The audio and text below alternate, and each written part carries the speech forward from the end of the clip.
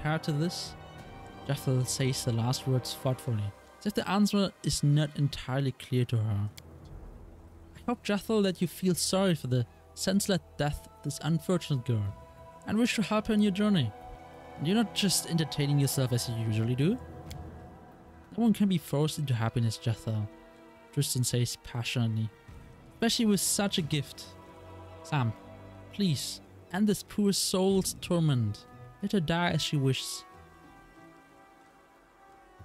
I'm actually not sure how I found that. It's recommended under games similar to Baldur's Gate. So this is how I found it pretty much.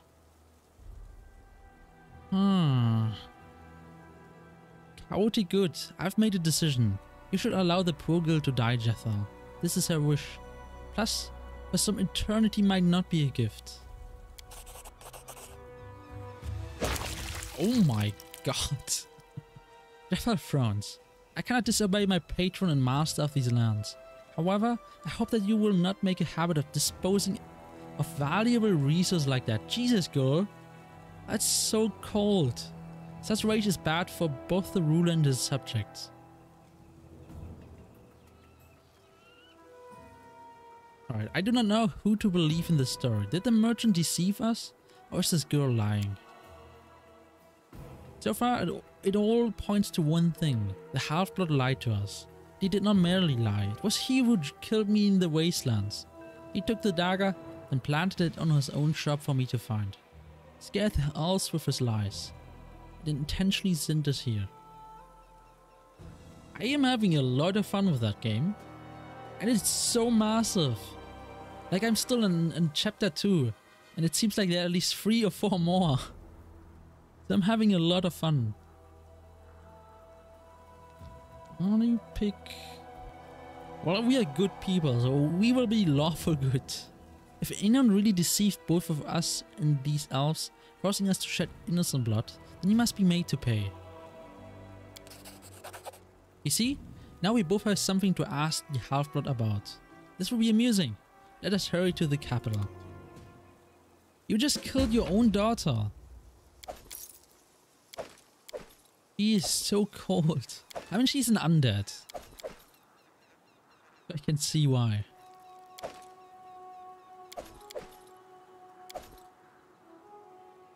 That loot was bad. I don't want that.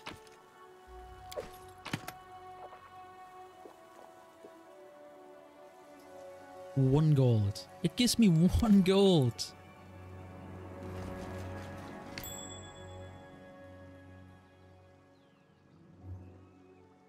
Well, I'm trying my best to improve my English, so this is a labor of fruits, pretty much. Forward. Like a month ago, it was so much worse. But still, there are a few words I have to think too long to really pronounce properly. And I want to improve that. Let's see what your entrails look like. You like that?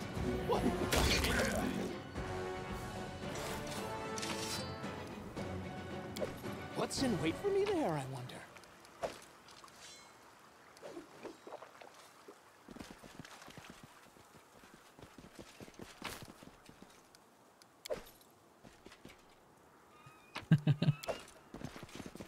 I try my best. I try my best. Step. Oh, what is that? Megaloceros. It sounds like a dinosaur. It looks like a moose. I think that's a moose. Onward! What the fuck? I wanted to talk to it. Okay. I'm sorry. Time becomes distance. Oops. It slipped. It slipped. My sword slipped. I didn't mean to kill it. I mean, it was just standing there. It was looking at me evilly. There was definitely something wrong with it. Probably was a druid shapeshift. Someone evil. My life is a burden. Oh, come on. Don't fight me. I have important kingdom business to do.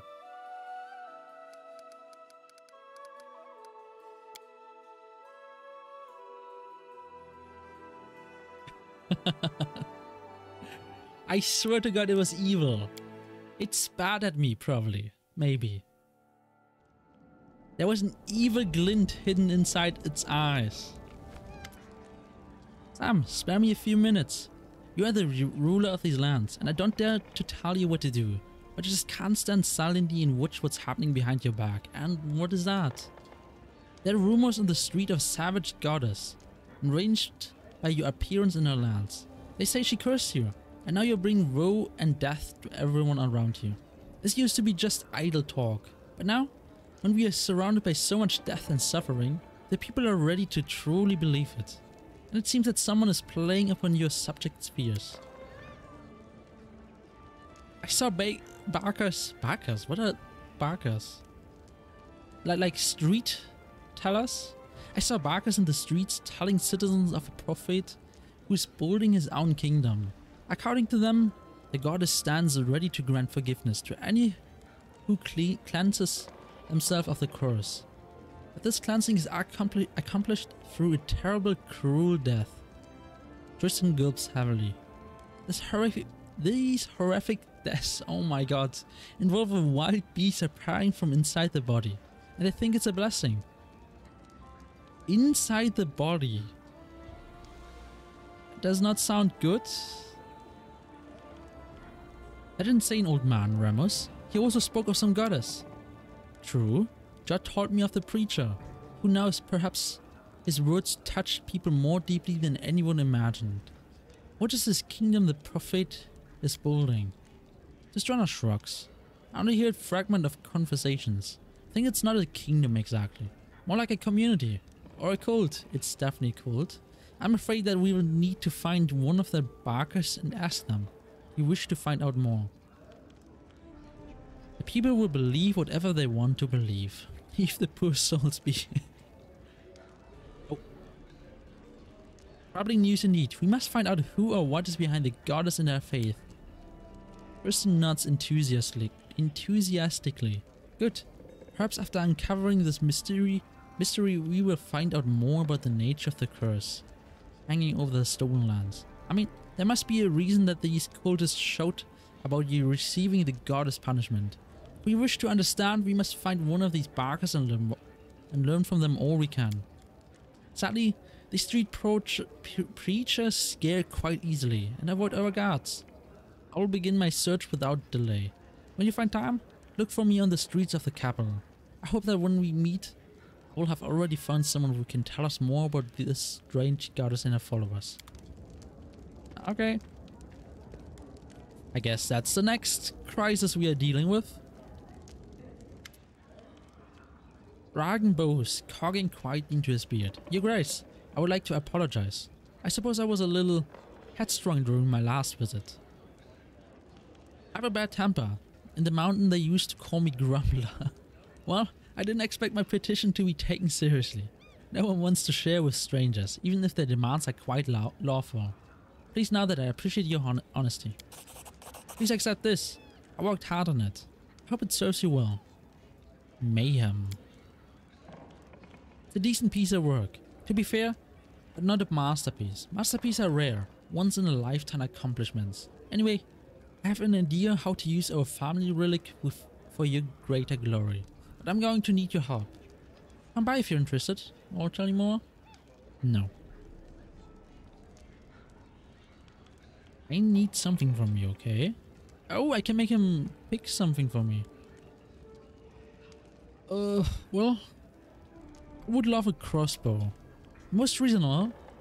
Nowadays, they don't even think it's a real victory unless you overpower them hand to hand. If you ask me, shooting bolts from a distance is smarter than getting plunged to death. Let the fools think what they like, but you and I know better. I just want a crossbow for one of my ranged guys. I like going hand to hand as well. My life is a burden. Oh, you tell me. Alright, the Baron needs help his companion. Wait, the Baron needs to help his companions before it's too late. I did it already. Tristan has some news. Okay. Okay.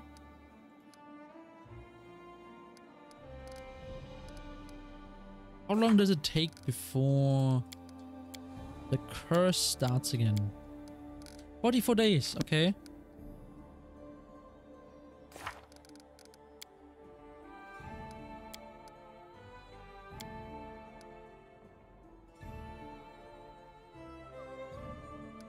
No, Enio. Where the fuck is Enio?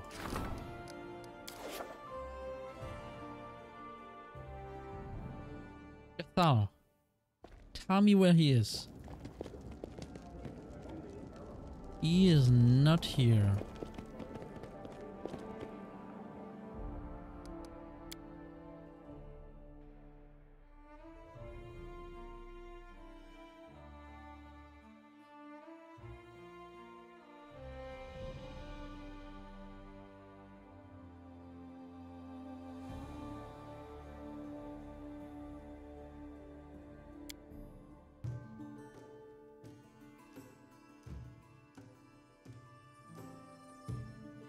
Take your time, game. Take your time. My life is a burden. Valerie, you're not who I'm searching. Trail me. Where is... Oh, Tristan is there. I'm looking for someone else. I guess we talk with Jethal. He's flat, as I expected. Jethal touches the box that holds the merchant's wares. Her moves seem relaxed until you notice that her undead fingers are tense and bent like the claws of a predator. It's pointless. Illogical. Those children in the woods could hardly be expected to kill us. Why the performance? There must be something... Jethal freezes. Then in an instant she pulls a note from Anna's wares. She glances at it, and silently hands it to you. There's only one phrase on the note. No way out. And the image of a spirit comet... Spirit comet? Comet? In place of a signature.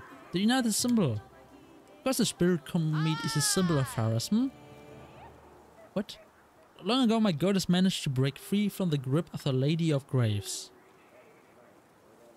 Oh, ever since she treats Ogotho's very existence as a personal affront, the half-blood must be a particularly zealous follower of Pharasm.